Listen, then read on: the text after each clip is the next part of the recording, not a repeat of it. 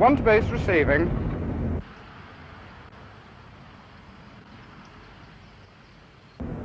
One to base, meet Pat Sloman, Romsey Square.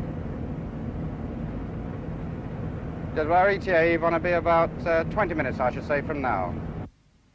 If the newsroom is the brains of Day by Day, then Southtel 1 and the half-dozen radio-equipped camera cars are the eyes and the ears. This is one of the 2 sound film units which are out every day, bringing the South to the South. Southtel 1 is based at Southampton. The other unit operates from Dover. More are on call. Earlier this year, half a dozen sound units were deployed for Day by Day on the Daily Mail transatlantic air race, including 1 crew and reporter in New York.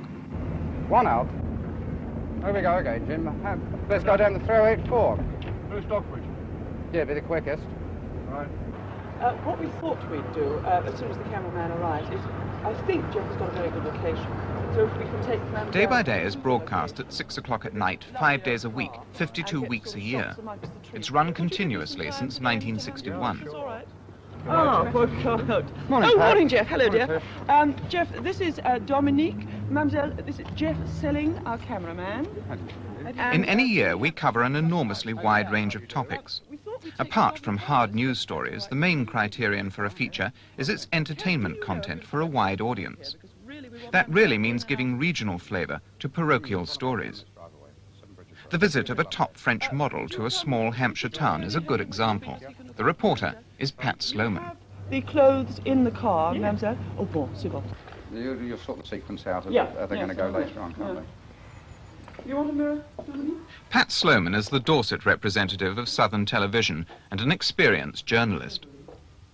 Like the other day-by-day reporters, she has to be ready to cover any kind of film story, from a fashion parade to a murder. The crime stories are usually handled by Peter Clark.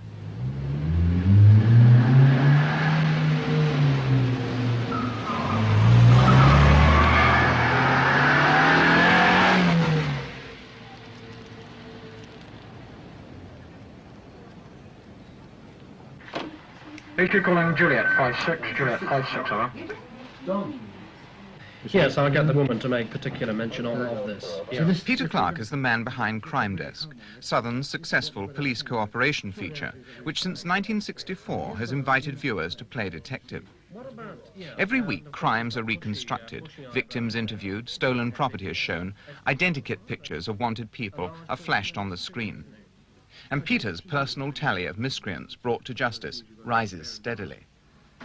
It's an unusual face. Yeah. Come on, further forward.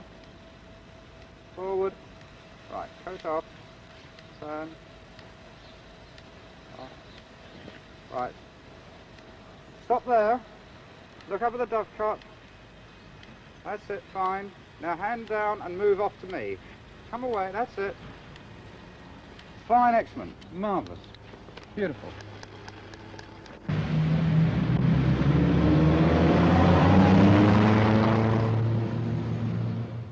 In every town that's bigger than a village, Day by Day has a correspondent keeping his finger on the local pulse. In big towns, there are several correspondents. This is Joe Vodica, an ex-Fleet Street man who now runs his own news agency in Winchester.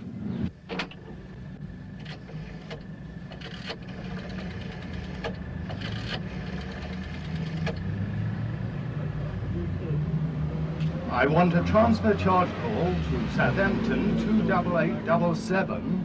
This is a Wessex News Service, Winchester. Okay. Okay, thank you. Bye-bye.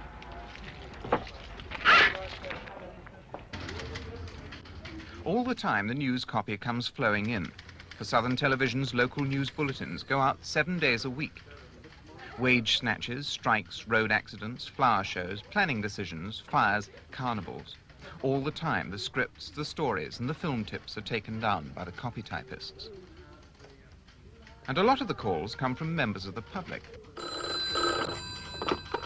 David A. A what? Gorilla in the loo? Which loo is it in, the ladies or the gents? We'll see what we can do, all right? Hang on there and we'll send the cameraman as fast as possible. Fine, thanks then. Bye-bye. There are half a dozen silent film cameramen out shooting for Day by Day all the time. Every year, some of their work collects national awards. A lot of their film is shown to a much wider audience, for we also provide a lot of local coverage for ITN's bulletins. Stand by, Chris. Running 5 from now. Often we send a reporter and a sound film crew on a news story instead.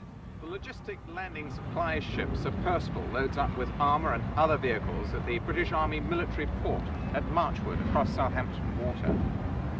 Prior to setting off, sorry. Are you going to wait for another one, or are you going to go without it? We'll have to sort of cover it with a general shot. Meanwhile, the day's programme is taking shape. In Studio 3, some of tonight's guests are being rehearsed. The Scaffold are in Southampton for a show at the Nuffield Theatre. Just 6:15.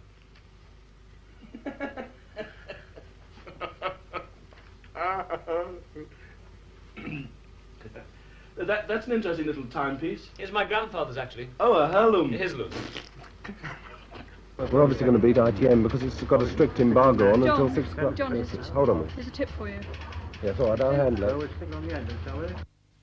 As the programme is given its final touches, the film editors cut the stories which keep coming in. Every week, Southampton and Dover handle about 13,000 feet of film for Day by Day and news. We can, and sometimes do, get a black and white news film on the air 14 minutes after it arrives at the front door. But the coming of colour has brought with it problems. Now the shortest time is about an hour. Even so, it still keeps us more up to date than any newspaper. Stand by, Barry. You okay, Dave? In 1 minute. How long? 1 minute. Oh, go on, push on. But Brian, you're doing it. Oh, thank you very much indeed, yes. We'll have you back there, shall we?